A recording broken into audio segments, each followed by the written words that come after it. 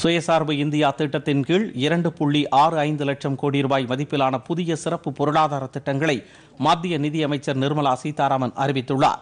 புதுதில்லியில் நேற்று செய்தியாளர்களிடம் பேசிய அவர், சுயசார்பு இந்தியா வேலைவாய்ப்பு திட்டம், அவசரகால கடன் உத்தரவாத திட்டம், உற்பத்தி சார்ந்த ஊக்கத்தொகை திட்டம், பிரதமரின் வீட்டு வசதி திட்டம், கட்டுமான மற்றும் உள்கட்டமைப்பு ஆதரவு ஆகியவற்றுக்கான அறிவிப்புகளை வெளியிட்டார்.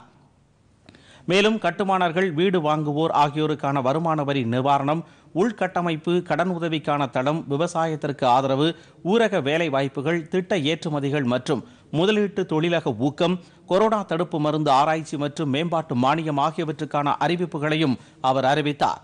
இந்த அறிவிப்புகளின் மூலம் கொரோனா தடுப்பு பொது முடக்கம் அமல்படுத்தப்பட்ட பிறகு மத்திய அரசு அறிவித்துள்ள சிறப்பு பொருளாதார திட்டங்களின் மதிப்பு 30 லட்சம் கோடி ரூபாயாக அதிகரித்துள்ளதாகவும், இந்த தொகை நாட்டின் மொத்த உள்நாட்டு உற்பத்தியில் 15% அதிகம் என்றும் மத்திய அமைச்சர் நிர்மலா சீதாராமன் தெரிவித்தார். Mahatma Gandhi National Rural Employment Guarantee Scheme and also the Garib Pradhan Mantri Gram Sadak Yojana.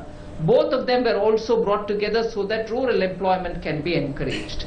You remember that in the budget we had announced something like 61,000 crores for Manrega.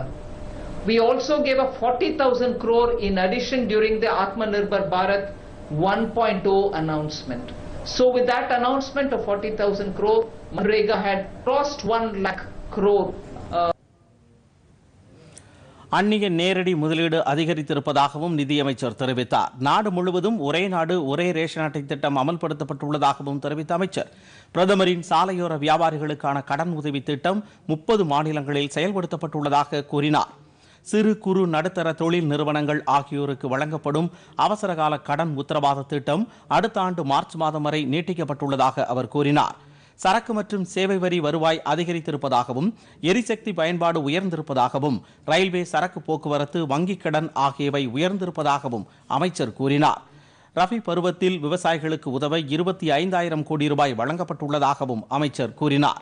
மருத்துவம் உள்ளிட்ட 26 துறைகளில் உள்ள நிறுவனங்களுக்கு ஓராண்டிற்கு கடன் தவணை செலுத்துவதிலிருந்து விலக்களிக்கப்படுவதாகவும், கடன் தவணையை செலுத்துவதற்கு 5 ஆண்டு கால அவகாசம் வழங்கப்படுவதாகவும் அமைச்சர் நிர்மலா சீதாராமன் தெரிவித்தார். Line guarantee scheme which was announced in the Atmanirbhar 1.0 gets extended till 31st March 2021.